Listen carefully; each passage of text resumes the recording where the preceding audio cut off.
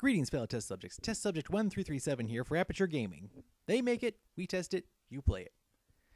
Now, we received a bunch of news and information updates, so we are going to just cover something about new upcoming games and some information in regards to Assassin's Creed series. So without further ado, here we go.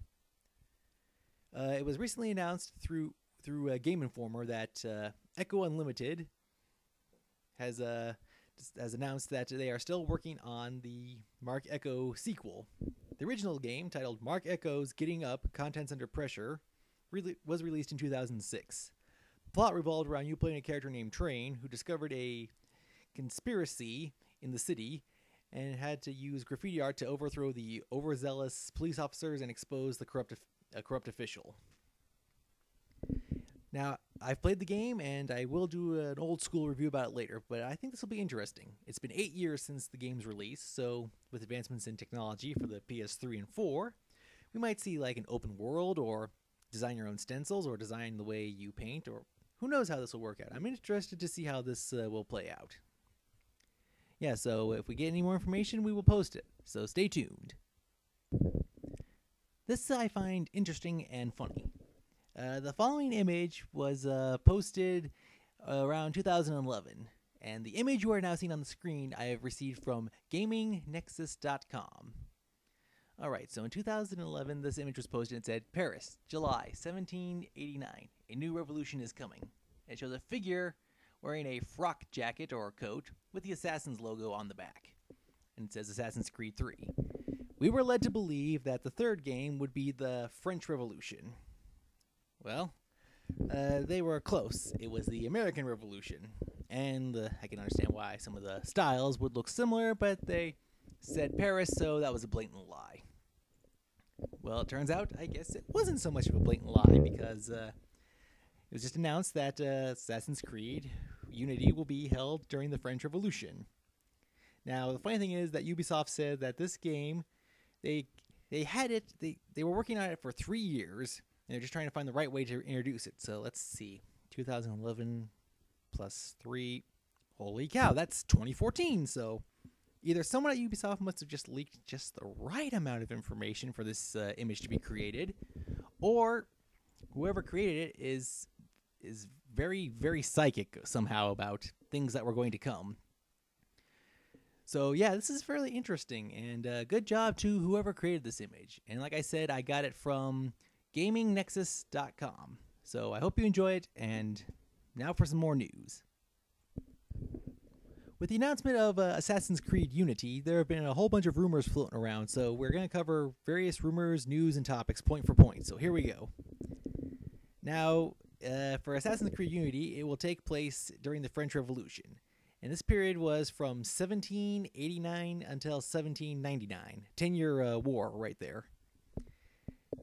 So the question is, who will be the star? Will it be someone from a previous game, or will it be a new character, or will any of the previous game characters make any cameo appearances? Let's look at the facts. For least likely candidate, I would say would be Connor. Now, he was involved during the American Revolution, and that ended in 1783-84, roughly. So technically, he could be in his 30s and start to hit 40s during the French Revolution. But Thomas Jefferson and George Washington did argue over getting involved with the French Revolution. They did not want America to get involved in this conflict after just getting out of their own. So unless there was some direct threat to Connor and his people, I highly doubt Connor would be involved with the French Revolution. So that nixes that theory. On the other hand, the other assassin born in America, in New Orleans, would be Aveline de Grand Prix. She is of French heritage, and based on her date of birth, she would be roughly in her 40s, maybe, and by the end of the French Revolution, maybe her 50s. So we did see, thanks to Ezio Auditore, that with age, you still have the skills, or you lose them. So potentially, as a French citizen, she could be involved with the French Revolution. Though the trailer did show a male protagonist, so it could be a new character, or it could be a mislead, or she may be in there at some point as another character, as one of those special side missions or DLC. Finally, in regards to Assassin's Creed, there is another interesting topic. Now, Ubisoft stated that they wanted to release one AC game every year, like a constant sequel going on. Very interesting business strategy. Now, I've heard through an unspecified source that there's actually a second Assassin's Creed game that is scheduled to come out this year. So we have Unity and an unannounced project. Now, whether this is legit or not, or if it's just rumors and speculations, it's all up to you. Until an announcement is made after E3 or at E3, we will not know, or maybe before then. Best of luck with that. The question is, if this game does exist, what is it? Will it be a mobile device game like they did with the Assassin's Creed Pirates, where they had a completely different pirate-based game? Will it be for... And so if it's not for the mobile devices, what console will it be for? The Unity is set to be for PS4 and Xbox One, but will this also be for the PS4 and Xbox One? Will it be for the 360 and PS3? Will it be for both console generations? And finally, what type of game is it? Is it a DLC to one of the existing games? Will it be DLC to Unity, or will it be like a standalone DLC? The best example I can come up with is Freedom Cry. It started out as a DLC solely for Black Flag, but then it became a standalone DLC.